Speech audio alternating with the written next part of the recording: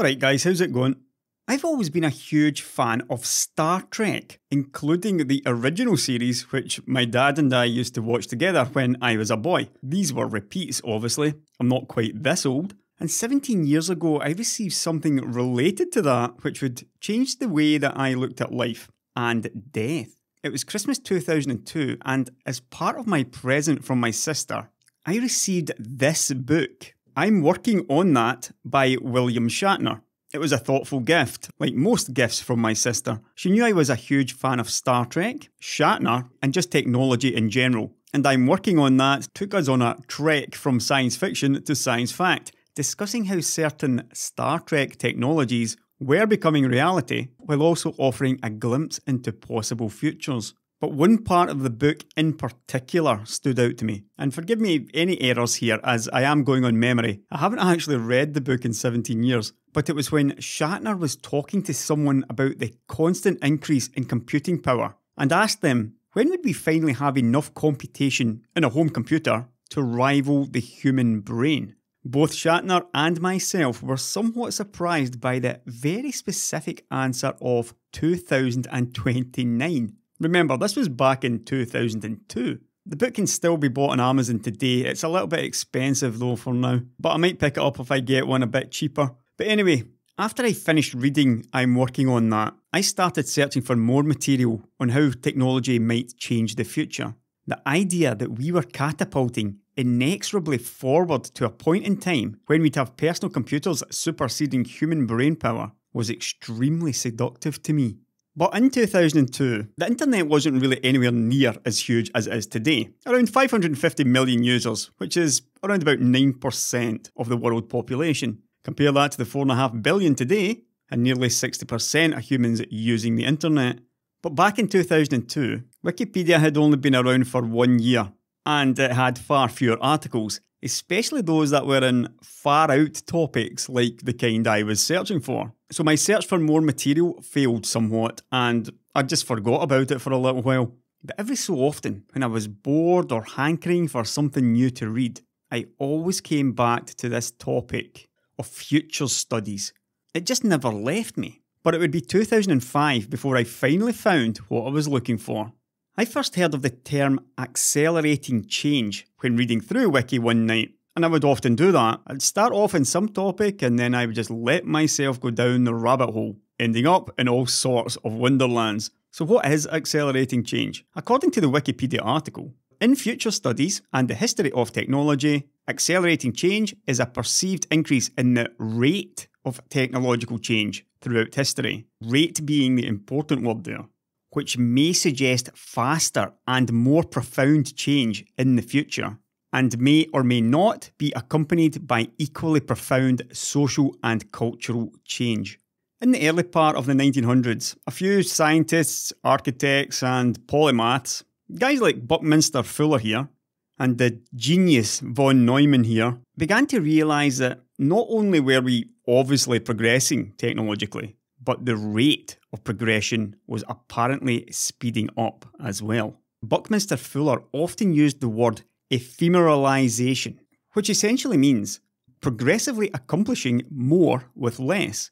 A gradually smaller and smaller amount of materials and effort will accomplish more and more useful functions. We get better and better at using materials in more sophisticated ways, so we need less and less quantity of materials. Perhaps the most obvious example of that would be transport, where it took Ferdinand Magellan 2 years to sail around the planet in a wooden sailing ship in 1520. Yet 350 years later, it took a steel steamship 2 months to do the same trip. Only 75 years later, a plane, made of metal alloys this time, took 2 weeks to fly around the planet. And only 35 years after that, a space capsule made of exotic metals takes only 1 hour to circle the planet. Continuously, the materials used get lighter and stronger and more versatile. It may also be worth noting here that in the previous circa 10,000 years of domesticated humanity, we weren't able to circumnavigate the globe at all. If you imagine that on a scale starting in, say, 8,500 BC and then now, it might look something like this. This green line where nothing much appears to happen for a very long time before suddenly reaching a critical point of explosive growth, which overtakes both linear, the red, and cubic, which is the blue growth. And after it overtakes both, it pulls away at a dramatic rate. And that is known as exponential growth. Another example of ephemeralization would be the internet, where certain costs of doing business is effectively nothing compared to brick and mortar stores. Email replaced snail mail. Again, we're talking essentially free and instant messaging, which replaced a delivery day, at least, and a cost. So not only can we do more with less, the rate of doing more with lessness is increasing. There is an acceleration taking place. Perhaps now though, in what is almost the year 2020, we can look back at the 1970s space capsule and ask where the improvement on that has been over the past 50 years. But I'll touch again on that point later on. Following accelerating change came the popularisation of another, more famous future studies concept called the technological singularity. This one was mostly the doing of mathematician and fiction author Vernor Vinge, who argued in his 1993 essay, The Coming Technological Singularity, that the creation of superhuman artificial intelligence will mark the point at which the human era will be ended, such that no current models of reality are sufficient to predict beyond it.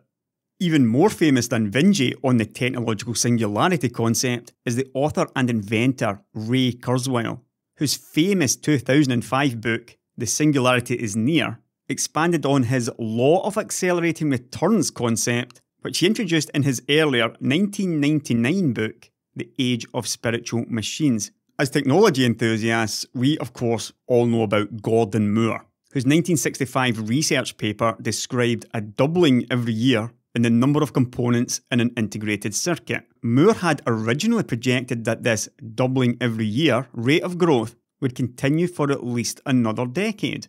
In 1975, that was revised to doubling every 2 years for the next decade. This became known famously as Moore's Law, and is the standard means of explaining technological progression even today. But perhaps it's more famous today for the phrase, Moore's Law is dead, or Moore's Law is dying. But that's something I'll touch on later. Kurzweil, in his Singularity is Near, extended Moore's Law backwards to pre-integrated circuit days. And he showed that the rate of computing progression, what he referred to as the number of calculations per second per $1,000, has always been increasing exponentially. And just before the turn of the 21st century, we were still in the era of single-core CPUs running a few hundred megahertz. So that's likely where this 10 to the power of 8, around about 100 million calculations per second comes from. And looking back to the transistor era, between the 60s and 70s, this number was 10 to the power of 2, 100 calculations per second. And before the transistor was a vacuum tube, with capability of around 10 calculations per second per $1,000. Relays were previous to those, down at 0.01. And before that was the era of punch cards or tabulating machines. The difference in computation over those 100 years, between 1900 and 2000, is absolutely massive. Mostly though, brought around by fundamental changes in the technology. But again though, you might notice that, just as with our example with travel, which appeared to peak at the space shuttle, something else here appeared to put the brakes on around about 1970. And we've been stuck on integrated silicon circuits for around 50 years now. But unlike with the globe circumnavigating travel methods, computing performance has continued to grow during the integrated circuit era. I found this timeline of instructions per second over at Wiki as well. I thought this was pretty interesting.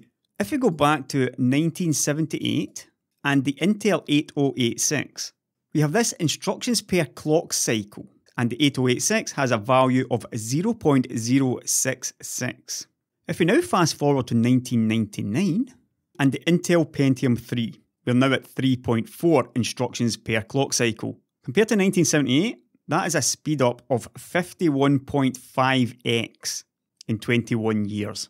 From the Pentium 3's 3.4 instructions per clock cycle in 1999, we improved to 28 instructions per clock cycle, which is a speed up of 8x, with the Core i7-920 released in 2008. Much of this increase, of course, came from the fact that we now had 4 cores and 8 threads instead of just the single core on the Pentium 3. But what about since 2008? Something I talk about an awful lot is, due to the lack of competition, Intel were able to milk quad cores for almost a decade. And we can also see the results of that in this table. With the Core i7-920, we had 28, I'm just going to call it IPCC from now on. In 2011, with the 2600K, that had increased to 34.5 IPCC. In 2012, we actually saw a regression down to 27 IPCC with the i7-3770K, and in 2013 we were back up to just over 34 IPCC with the Haswell i7-4770K. Between 2008 and 2013 was 5 whole years of very little growth, simply because we were stuck on quad cores. And in fact, this continued all the way until 2017, when the final high-end quad core, the i7-7700K, was released.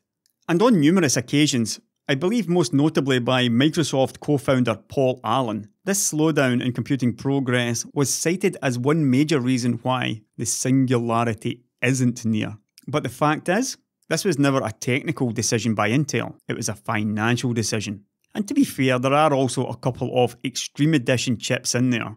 The 980X was around in 2010, and there's the 3960X in 2011. But these Extreme Editions had some fairly extreme pricing as well. Certainly, the number of instructions per clock cycle per dollar hadn't improved that much in years. But Intel did finally break that 100 IPCC mark, and that was in 2016 with the 10-core i7-6950X, which cost $1,700. And things were looking pretty bad until finally, in 2017, after years in the wilderness, AMD finally got their act together again. The Ryzen 7 1800X, that came in slightly below the 6950X's mark at only 85 IPCC, but the 1800X was an 8-core chip and cost less than 1/3 of the 6950X. So the performance per dollar factor was at least getting back on track. And less than a week ago, the Ryzen 9 3950X launched at $750. A 16-core consumer-grade CPU, which on this very large IPCC table, based on the Ryzen 7 1800X's score, should score around about the 200 IPCC mark. It's got double the cores, it's got faster clock speed, it's got better IPC. So, in the 20 years since the Pentium 3 launched in 1999, the speed up in terms of raw IPCC has been around about 59x. Remember, the Pentium 3 was 3.4 IPCC 1999, and in 2019, this 3950X should be around the 200 mark. So there is still an improvement there, and that was brought around through an increase in CPU core counts and clock speeds, even though Moore's Law is slowing down. It makes you wonder though, had Intel not milked quad cores for a decade, who knows where we'd be today?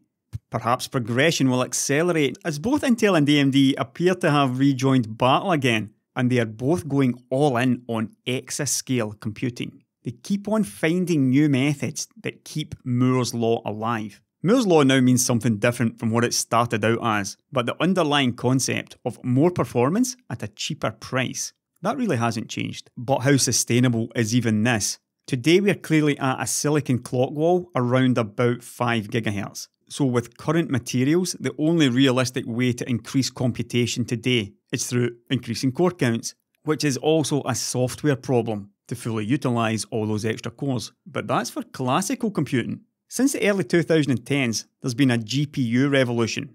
And now NVIDIA GPUs are apparently keeping this calculations per second per constant dollar trend going. And it's not because NVIDIA GPUs are cheap, I can assure you about that. We are living in an AI revolution, and GPUs aren't even the best fit for it. So we should expect this growth to continue for some time. But to what end? For some, including Vinji and Kurzweil, All of this ends in the aforementioned technological singularity. I talked briefly about exponential growth using the example of Magellan's expedition to spaceflight. Kurzweil believes that we are currently, and in fact always have been, in an exponential growth pattern, which has led us inexorably to this point and to a future where technology has progressed so far and so quickly that humanity, as we currently know it, could not even begin to comprehend. Looking at this countdown to singularity slide from The Singularity is Near, and we can see that for the vast majority of life, that life was single cellular organisms from around about the 3.6 billion year mark up until about 1.2 billion years ago. Then seemingly out of nowhere came eukaryotes, which spawned body plans during the Cambrian explosion, which then led to reptiles, mammals, primates, to eventually humans, Homo sapiens, which we believed evolved only around 350,000 years ago. 350,000 years is a mere drop in the vast ocean of time that the Earth has existed. It is about 1/10,000th of the time. Yet since that point 350,000 years ago, humans have colonised near the entirety of the planet and developed technologies that can put us in space. And in fact, out of that 350,000 years, we only really colonised Earth in the past few hundred years. And as I noted earlier, we only got into space during the past 50 to 60 years. 50 years out of 3.6 billion years of life is a vanishingly small fraction. A couple of times in this video, I've used the word inexorably, which means in a way that is impossible to stop or prevent. And all of this was set in motion from the evolution of eukaryotes, which brought diversity to life, plants, fungi, animals, which was only ever going to end up in the Cambrian explosion through evolution. As soon as body parts existed, all the various forms of life were certain to exist too. That is just evolution for you. Of course, the dinosaurs got wiped out at the top of their power in the Cretaceous-Paleogene extinction event, which led to mammalian domination, which in turn led to primates and then humans coming to dominate the planet. Had the dinosaurs not been wiped out by that massive asteroid? Who knows, that's a different video entirely. But when humans settled down, started building cities, developed agriculture, invented writing, the writing was by then on the wall for all other species on Earth. The printing press created another explosion, this time an explosion in ideas, as never before had the research of others been so readily accessible to so many. Soon afterwards, the Industrial Revolution brought manufacture to unheard of levels of scale. The Industrial Revolution alone could be called a singularity of sorts. It was a single time in history which completely revolutionised the whole world. And that was rapidly followed by electricity. If somebody asks me what the most important breakthrough in history is, I'll often say it was our ability to harness and produce electricity. Imagine a world without it. Did you? In that world there would have been no telephone, no TV, no radio, no computers, not even any of the equipment to make any of those inventions possible. Fundamentally, all of this happened due to the power of ideas. It's about people being brought together and exchanging ideas. The reason why we hardly progressed between 6000 BC and 1500 AD was because the world was still a dark and relatively empty place. Now, of course, there were many more humans on Earth in 1500 AD compared to 6000 BC, but we were still so spread out and so disconnected from each other that we had no real progression. Yes, various forms of writing had been developed long since. However, all the great minds were spread out in various cities throughout the Middle East, Asia, and Europe. The exchange of ideas was still slow and difficult. I mentioned earlier how I couldn't get the information I wanted on future topics, and that was only 15 to 20 years ago. Now, I can get information on absolutely anything I want. I can get instant access to research papers written up by scientists all around the globe. Well, not quite free, as you do have to pay for some papers. There are ways to get them free, however, and many people believe access to research like this should be free. The point is, the exchange of ideas has never been quicker or easier than it is today. If you're in the same field, you can connect with almost any researcher in an instant. If you're under 30 years old, and certainly under 20, you may be thinking, yeah, so what? The point is, all of this is relatively new.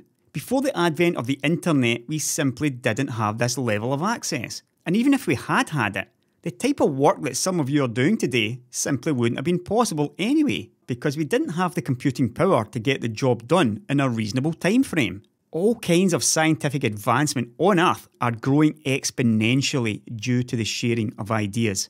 And one of the things about exponential growth is that we may not realise we are in it, or we are just about to enter the explosive phase. At the knee of the curve here. And that's because we're living in it, and this all seems normal to us. I've got a pretty good memory though, and believe me, in nearly all walks of life, the difference between the years 2000 and 2020 is very large. The difference between 2020 and 2030 is likely to be even larger than that. 2020 to 2040? It could well look like magic. But will that really be the case? Has humanity peaked? Does this exchange of ideas even matter any longer? Haven't we hit some fundamental level, limited by our own brain power? This explosion in connectivity and the explosion in the sharing of ideas, it's already far beyond saturation point, surely? No human being can possibly learn the entirety of what's on the internet today, not even a tiny, tiny fraction of it. But an AI could. Guys like Kurzweil, Vinci and others believe that the technological singularity will likely kick off with advances in artificial intelligence, and nanotechnology is often cited as well, in particular nanorobots. Regarding AI though, the theory goes that, as discussed at the top of the video, computation will have reached one human brain power around about some point in the 2020s. One major difference to when I read I'm working on that though, is that back then, this human brain power level was based on what we believed would be CPU performance. As it happens though, CPUs are not particularly good at mimicking the human brain. The human brain is actually quite a slow but massively parallel machine. CPUs are generally the opposite. They are fast and low-threaded. GPUs, on the other hand, do parallelization particularly well. Though as I mentioned earlier, they're still likely not the best method for progressing AI.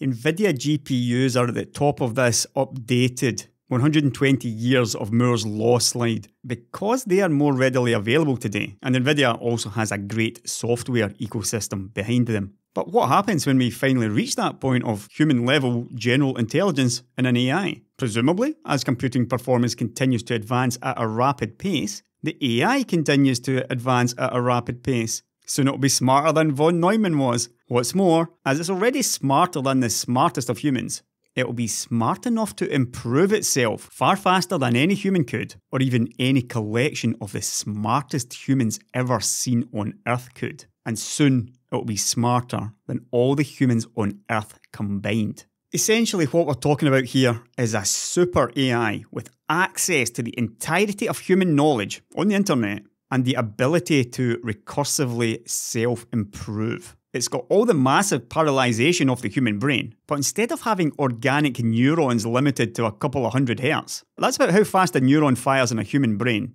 it's running at multiple gigahertz. Or, by this point in the mid-2040s, it's more likely to be terahertz or petahertz. An AI this smart would soon be like a god to us, and humanity would never be the same again. And that is the technological singularity. And there are a lot of smart people trying to bring it about. And I know some of you are thinking, oh come on Jim, all I'm seeing here is a bunch of wishful thinking, pseudoscience and science fiction writers with too much time on their hands. We've seen with the slowdown in the 70s that travel has basically peaked. We've seen evidence of computation performance, if not exactly peaking, then perhaps decelerating, at least with CPUs. But there are people out there who are in a position to make a difference. There are few more famous and influential microprocessor engineers than Jim Keller. Most famous for designing AMD's K8 and Zen microarchitectures, he also worked on the Apple A4 and A5. After leaving AMD, he was at Tesla for a time, before he moved on again to where he currently is at Intel. In an interview with Ian Curtis of Anantech in July last year, Jim mentioned, not once, but twice, Ray Kurzweil. I think about the future obviously because my favourite quote from Ray Kurzweil is, "People think the next 25 years is going to look like the last 25 years, but the future accelerates, and so the next 10 years of computing is going to be kind of wild." And then later, again, Ray Kurzweil has a graphic of computer performance, I think from 1870 to today, which is log linear. So when some people ask me where I think the future is going, well, I think it's been a log linear scale for 100 years. Now it's 104 years. So what do you think is going to happen next? I think it's going to go on for a while. And then later on, in August, over at VentureBeat, Keller again mentioned Kurzweil.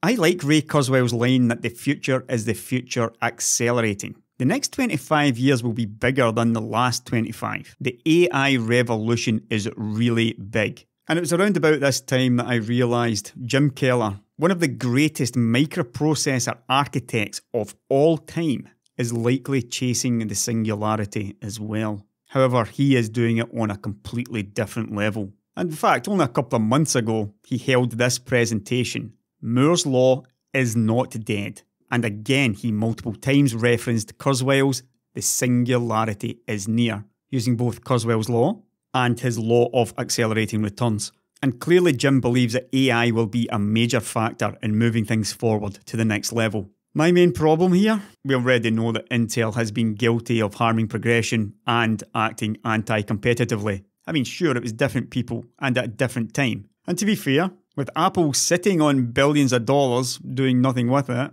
and even AMD today are showing signs of making bank, I have to wonder if any of these companies are deserving of this man's talents. But if it's not at these companies, which companies would it be at? That question? Well, let me get on with the final part of this video and also get back to the point on us creating this super AI god.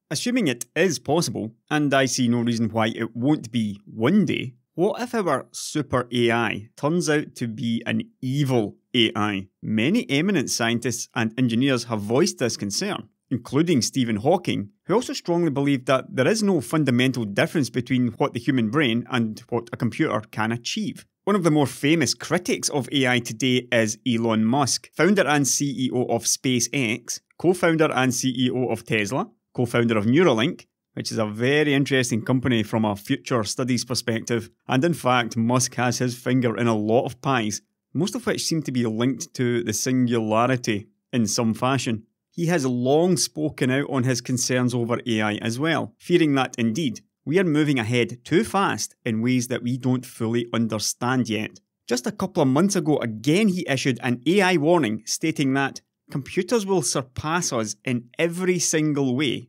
and we will be far, far surpassed in every single way. I guarantee it. Musk is also known for wanting us to get off this rock and away to Mars, apparently as a means to guarantee the safety of humanity in the event that this extremely smart computer AI does end up evil. However, from my perspective, I just don't see how that would deter an incredibly smart and evil AI, assuming that it cared enough to dominate the Martian humans too. And if you're evil enough, then why the hell not? On that topic of space travel though, and I had noted that since the 70s, that hasn't really taken very many steps forward. In this case, I believe that's been down to two things, which are basically cost and will. When the race to space was won by the Russians, and then the race to the moon was won by the USA, there wasn't a whole lot else that needed to be done politically at that point. In fact, as the USA continued to send more men to the moon to play golf, more American taxpayers asked what the point of it was. This stuff was really expensive back then. The major difference in space travel today though is the reduction in cost, and much of that is due to SpaceX's extremely aggressive pricing. I remember reading this interview with Musk over at Air and Space. This was back in January 2012, and back then, a SpaceX launch would cost an average of $57 million. At that same time, Boeing and Lockheed Martin, producers of the Delta and the Atlas rockets, they didn't have public prices at that point, but budget documents from 2010 showed that 3 rocket launches for them cost an average of $380 million per launch. And at this same time, Musk actually claimed that their performance would increase and their prices would decline over time. noting that SpaceX's approach to rocket design stems from one core principle: simplicity enables both reliability and low cost. Also notable in this interview was the following paragraph where Musk claimed a lot of the reason for Boeing and Lockheed Martin's pricing is due to the government's traditional cost-plus contracting system, which ensures that manufacturers make a profit even if they exceed their advertised prices. If you were sitting at an executive meeting at Boeing and Lockheed, and you came up with some brilliant idea to reduce the cost of Atlas or Delta, you'd be fired, because you've got to go report to your shareholders why you made less money. Their incentive is to maximise the cost of the vehicle right up to the threshold of cancellation. The difference between these old corporations like Intel, Apple and AMD, and a lot of what Musk is doing, is the former are all publicly traded stocks who have these shareholders to report to. SpaceX, Neuralink, his other company, the Boring Company, are all privately held. He is calling the shots, and it's clear to me at least that it's not about money for him. At worst, it's not just about the money. He knows that real progression requires cost cutting, and this is where I'd much rather see guys like Jim Keller be. Whether or not Musk is chasing the singularity, or trying to stop it though, I'm not yet sure. However, he appears to be resigned to it happening in some fashion. I'll go off on a bit of a tangent here though and talk about something else that Musk is often heard discussing: simulated reality.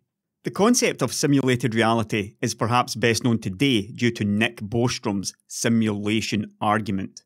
In 2003, he proposed a trilemma, arguing that one of three unlikely seeming propositions is almost certainly true. Number one was, the fraction of human-level civilizations that reach a post-human stage, that is, one capable of running high-fidelity simulations of universes, is very close to zero. Or, the fraction of post-human civilizations that are interested in running simulations of a universe is very close to zero. And finally, the fraction of people with our kind of experiences that are living in a simulation is very close to 1. I've just spent a long time showing how technology has been progressing and how we should believe it will continue to progress. If that is the case, as seems likely, then at some point in the future, be that 20 years from now, 100 years, 1,000 years, even 1,000,000 years from now, which note, in cosmological timescales, 1,000,000 years is still nothing. At some point in the future, we will have vast quantities of computational power, by far and away exceeding what we have access to today. And at that point, the ability to run simulations of existences should pose no problems to us. Of course, the universe, assuming it's real and not a simulation of one, is nearly 14 billion years old, while the Earth is like 5 billion years old. And given how vast the universe is, there really ought to have been many, many alien species who reached this point of having access to vast quantities of computational power. And therefore, there should have been many, many alien species with the ability to run any number of simulations of existence. Bostrom's argument can be simplified as, either we are living in a simulation of reality right now, which could have been created by aliens or even ourselves, or we will wipe ourselves out before we reach the capability to create those simulations, or we are alone in the universe. And now you know why I believe that aliens don't exist. If it is that last option, us being alone in the universe, then we are the ones destined to reach the singularity first. And we will almost certainly go on to create these simulations because we'll have so much processing power at our command. Of course, there may be nothing preventing us from reaching the singularity within a simulated universe. Maybe that's the point of the simulation. And you thought just the singularity was wacky enough, right? Musk, however, believes we are very likely to be living in a simulated reality. The chance we are not living in a computer simulation is 1 in billions. And he said that the strongest argument for us probably being in a simulation, I think, is the following. 40 years ago we had Pong, 2 rectangles and a dot. That's where we were. Now 40 years later, we have photorealistic 3D simulations with millions of people playing simultaneously. And it's getting better every year. And soon we'll have virtual reality. We'll have augmented reality. if you assume any rate of improvement at all, then the games will become indistinguishable from reality. Just indistinguishable. There are a bunch of very smart guys, all with their own beliefs and agendas. Vinci and Kurzweil are convinced that the singularity is near. Jim Keller appears to be getting on with making it happen. I'm just not convinced until it's where he should be trying. Getting back together with Musk at, say, Neuralink though? That surely has to be to the benefit of both parties. Musk, of course, and Bostrom think that the odds are massively stacked in favour of us being Sims. And in Musk's case, that means he's concerned that inside of our simulation, we end up creating an evil super AI god who perhaps decides to torture us for all eternity. These are all very smart guys. 50 years ago, just thinking about any of this stuff would have had you locked up in a padded cell. Maybe that's why people decide to believe in religion instead. Putting faith in entities they've never seen and with no real evidence of existence. For me though, what this really all comes down to is the one thing. It's the promise of everlasting life, the end of death. When the singularity hits us, assuming the AI isn't hostile, it would only be mere days until we were having our minds uploaded to some everlasting cloud, essentially gaming immortality alongside of our new AI god. I'm quite sure that's a huge factor for Vinci's and Kurzweil's beliefs. And even Keller's. All these guys are getting on a bit, although Keller looks to be in pretty decent shape at least. And I'm no spring chicken either, to be frank. Maybe that's why I believe in the singularity too. Whether it comes in the mid-2040s, as Kurzweil predicted, or whether it comes any time before it's too late for me to get uploaded, I don't know. I do, however, believe that the singularity must happen one day, even if it's a million years away. What about Musk's Neuralink though? Developing ultra-high bandwidth brain-machine interfaces to connect humans and computers. What do you think this is really all about? I also believe that Musk is correct insofar as we need to be very, very careful with where we're heading with AI. But do I believe we are living in a simulation? No, I don't. However, I do believe that it's possible, and logically, the odds on that being the case could be quite high. Perhaps it's also a simulation that was created by an evil AI. That would certainly explain a lot to me, though I wonder how Elon would feel about it. And I know that most of this stuff sounds crazy to many of you, but the more you analyse it, the more logical it is. Mostly though, I'm just trying to make sense of what appears to be a few paradoxes in our universe, which has given me the impression that maybe all isn't quite what it appears to be. The lack of alien evidence in what seems to be a vast, almost infinite universe? There's something wrong there, and it's not our ability to detect aliens, because if they were advanced enough aliens, then making themselves known to us would be elementary for them. Our technology level shouldn't matter. But to end this one back on Earth, as Jim Keller noted in his presentation, every time the fab guys say that the next node is getting too expensive, sure it starts off expensive, but costs can be driven down over a year, and it seems to happen every single time. We always find a way to keep Moore's law going. In this case, I believe that it is our insatiable demand for compute and new products that drives the tech industry on further and further against all of the odds. What do you believe? But right, I'm done with this one. I've had this video in mind for years, to be honest, but consider this very much an intro to the singularity and other future type topics, which you'll be seeing more of sporadically from me. AI is one that needs a proper look at, obviously, but that'll be a hell of a video. In the meantime, as always, check out the website by clicking on the button. There's been a slew of leaks, analysis and reviews as usual. And I'll be back with some interesting news pretty soon. In the meantime though, I'll catch you later, guys.